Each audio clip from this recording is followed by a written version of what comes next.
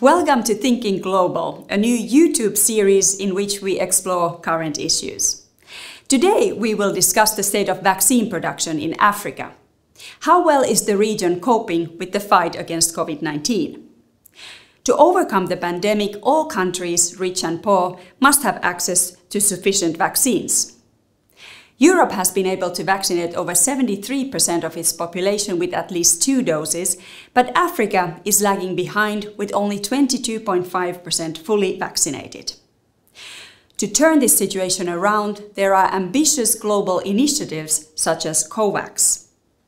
COVAX was started in 2020 by the Coalition for Epidemic Preparedness Innovations, the Vaccine Alliance Gavi, and the World Health Organization alongside UNICEF, a key delivery partner.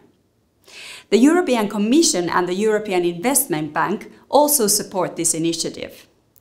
COVAX has enabled the delivery of 1.79 billion donor-funded doses of the COVID-19 vaccine from the global north to 146 countries in the global south. The countries that have most benefited from this initiative are in sub-Saharan Africa, where over 99% of vaccines are imported. But to increase global vaccination rates, we need more vaccines to be produced in the countries that need them most.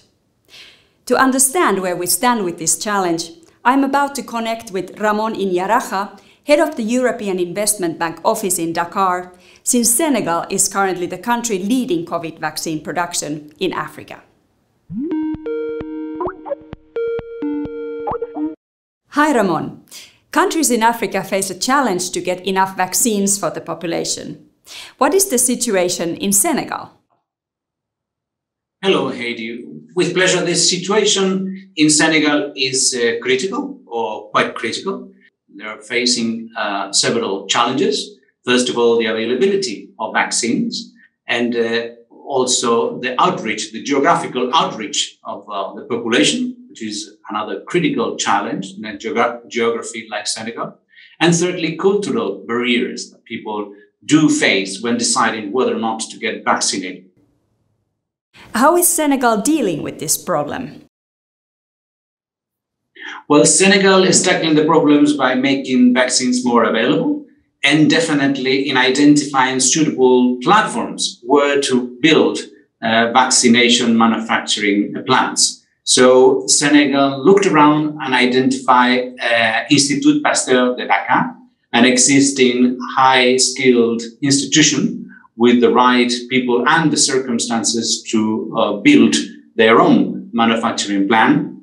And immediately EIB associated with this platform, with this project, and we're supporting financially this new facility that is under construction. We're talking about a facility that is aiming to produce 300 million doses of vaccines per year. And what is happening in other countries? How are African countries coming along? Well, not all countries in the continent have the suitable conditions to produce this kind of manufacturing facilities. When EIB tried to help, we identified 3 candidate countries with the right conditions to have this kind of manufacturing facilities: South Africa, Rwanda, and Senegal. EIB is currently working with the 3 countries in 3 different platforms. The front runner is Senegal, but the bank is supporting in the 3 countries similar platforms for similar solutions to make vaccines available by producing in Africa the vaccines for Africa. Thank you very much for your time, Ramon. If you wish to know more about vaccine production initiatives financed by the European Investment Bank in Africa, do visit our website. You will find the relevant links in the description below. That is all from me for now. Thank you and see you in our next episode.